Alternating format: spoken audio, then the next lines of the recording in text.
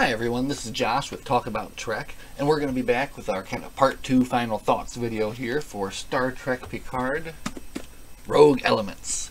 So, we got about halfway through the book, and then we stopped and we did a video on it. And, man, we were just in to the real fun meat of this story. So, if you haven't watched the first part, or if you haven't read the book, of course, maybe you should go back and do that. Or just listen to me poorly describe it for the next 10 to 12 minutes, because that would be fun too. So where we last left off with Chris Rios was that he was finally in a place where maybe his debt was paid. He didn't get any money, but he was in his ship, and he was alone again for a while. So, let's consult my notes and see where we were at. So, back to work and still on the run. What he's doing right now is deciding instead to kind of drink himself to sleep. He's reading a lot of philosophy, and he's discovered that there is a holographic program in his hologram that was programmed by the previous captain, who was Varanginar.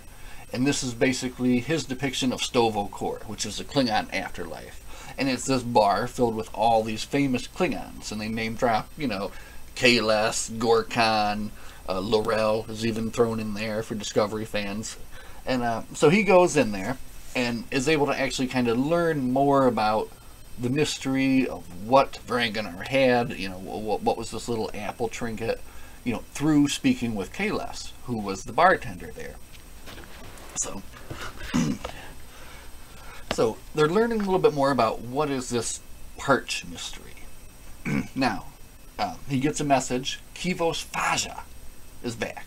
You kind of thought maybe he was just a bit player in the first part, but no, he's back. He's back for more. And he needs La Sirena. What he wants to do is hold basically a big auction. Try to auction off all of his goods to all of his rivals. And he wants to do it on a cruiser ship. So they're going to... And what's good for Chris here is he's going to get an upgrade to his ship. So he actually gets basically if you'll notice on the ship, they have these two extra... outriggers on the side, and in this chapter here they actually explain that that's where they added those on. Those are not like something that's normal for a Kaplan class freighter, but he had those added on to give him some extra speed. So that's what makes La Sirena, you know, kind of gives it that extra little kick. So it gets an upgrade, you know, gets a new paint job, it gets cleaned up, and they get ready to do an auction to all of these, you know, famous collectors from all around the galaxy. So they have to fly around, pick them all up, and they're all kind of weird characters themselves, you know, just like this weird Fajo is. And there's a few surprises thrown in here. So a few of these collectors that come aboard, one of them is going to be Sovak. So if you guys remember Sovak, I remember Sovak. So Sovak was in the very wonderful episode Captain's Holiday, where Picard went on holiday to Risa, and tangled with this Ferengi, met Vash. So he is back, and it turns out Sovak is Haynes' brother that they were looking for in the first half of the book. So Sovak is here to participate in the auction, and he has got a big stake in this thing. So also invited aboard to this auction, unbeknownst to Rios here, is going to be Lizelle, who is after him as well, because they stole a bunch of stuff from her dad in the first half of the book. So this auction so far is kind of turning out to be an awkward situation, and he does have to activate his emergency hospitality hologram. And if you guys remember from Picard, he was a very funny one who was always kind of offering to help people, you know, getting in people's faces, and they call him Mr. Hospitality. So they have the auction, but the problem is nobody likes Fajo, and everybody's there just to screw him over. So the auction is a complete bust. Nothing gets sold, and everybody's just kind of left standing there with no money. But then what happens? Boss Arca shows up. So Boss Arca, if you guys will remember, is, I believe, this woman here. So in the beginning of the book, they describe her as someone who, or she says herself, I was right there in the room when Kirk laid it all down.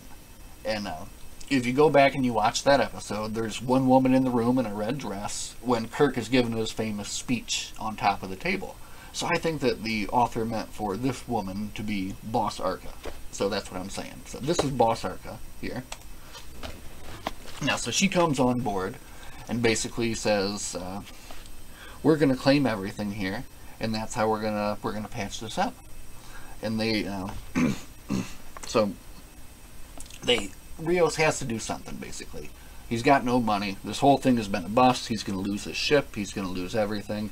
He decides he's going to put his apple up for auction. But he's going to open it first, because he's figured out the mystery after talking with the, I think, the Klingons and Stovo Corps. So he's figured out the mystery here, and he goes into the auction room and he opens it up. And what the apple actually is a rare Chang parch. That's right. General Chang, captured in what is called an actuality. So this Parch is a famous holographic artist who makes things called actualities, which basically captures a moment in hologram form. And this is the moment basically where Chang is sitting down and he's reading a book, and you can see off in the distance a great explosion. So it's the moment of the explosion of the Praxis moon. And I'm talking with my hands too much. But it's the moment of the explosion of the Praxis moon, basically caught by this artist Chang, which is a very valuable thing. So the bidding goes wild.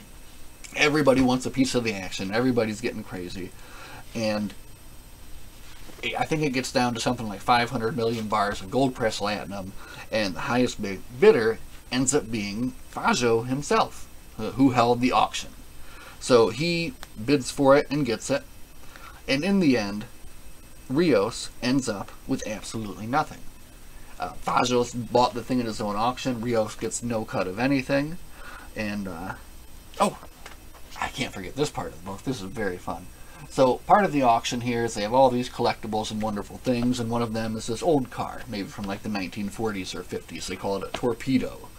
And it's painted like red and white, and it's a very nice looking car. And they make a point of saying it's got the engine in the back and the trunk in the front.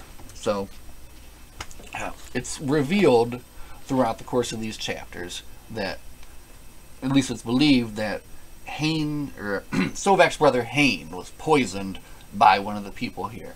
So this guy gets into the car and starts driving around La Serena trying to run everybody down, while all these gangsters, these Iosians, are trying to shoot him with Tommy guns.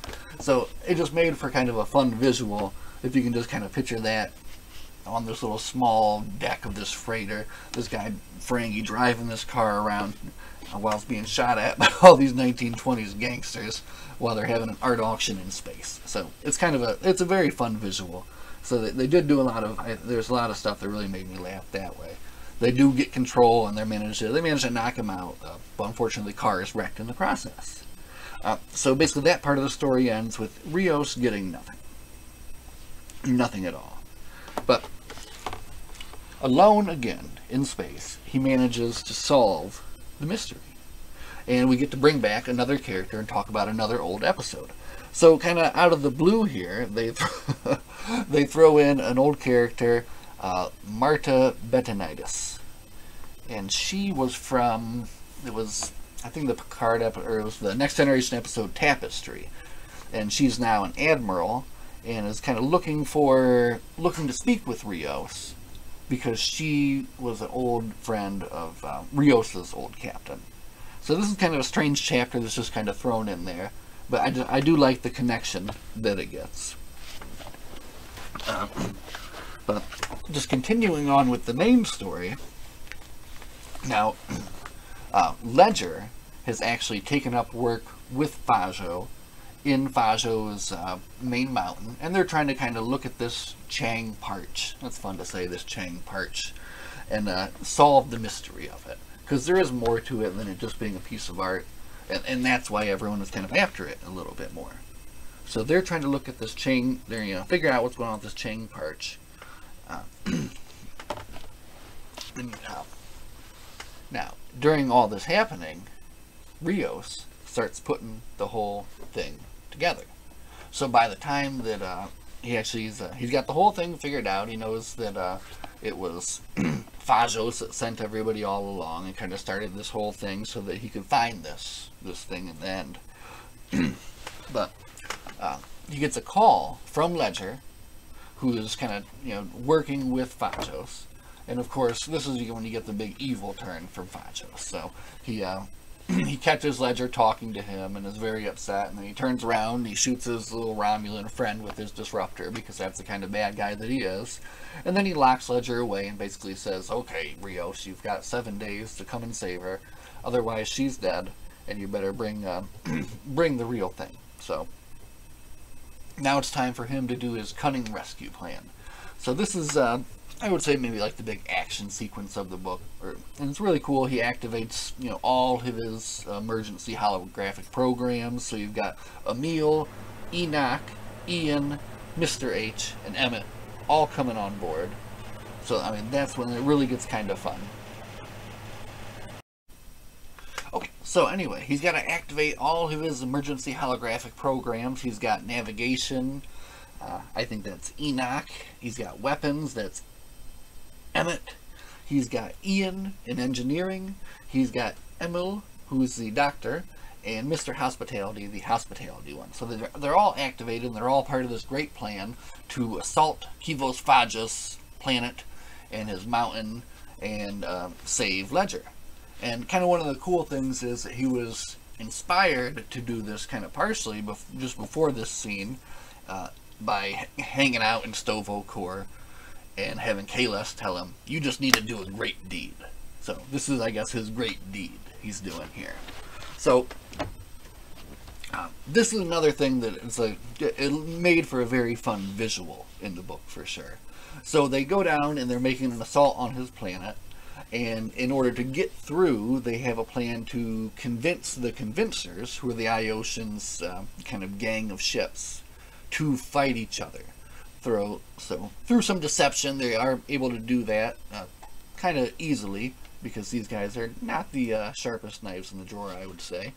And they are able to deceive them, and they are able to get through, get down to the planet, and everybody is kind of busy fighting each other. So they get down to the planet, and here's their plan. They've got their car loaded up. So picture Star Trek First Contact, Captain Picard flying out in his little thing, so he can go driving around that planet in the beginning. That's kind of what happens here. So Rios drives out of La Serena in his rebuilt car, which has been loaded up with manure, of all things, so they can blow a hole in this shield just long enough to beam out Ledger. So he's barreling down at 120 kph through this desert, and in the last moment they beam him out, blow a hole in the shield, and beam her out of there. And what is she doing but hanging on to a big old pile of books? I always like that. Every time we see this girl, she's like stealing books. I'm gonna get all these books and steal them. So she's beamed out, looking haggard, but she steals a nice big pile of books. I guess some of his Fajos's most expensive collection. So they kind of got him there in the end, and they get her out of there. So now the final part of the book is to solve, what is this Chang Parch? What does it mean? What is it pointing to? And it is actually pointing to Star Trek 6. So basically, this is kind of like a backstory to the conspiracy that happened in Star Trek 6. So that was kind of cool that's how they built up to that. It turns out that Parch actually invited all of those conspirators from that movie to her secret planet, not knowing what they were actually planning to do, and being part of that, she was so ashamed that kind of she went into hiding after that. And it turns out that her brother is actually Duke Javan, and that's why he is trying to do what he does, fixing all these planets, because he was actually once a mining company on Praxis. So that things start coming together there at the end, and you're probably like, what are you even talking about, man? Well, go read the book, because the book is really good. And I am certainly leaving out a ton of really good stuff that is in there. But let's just kind of go over the main, I would say the main plot points, or at least what hit me the most in the book. And I am going to leave one secret unturned. One secret unturned in this, okay?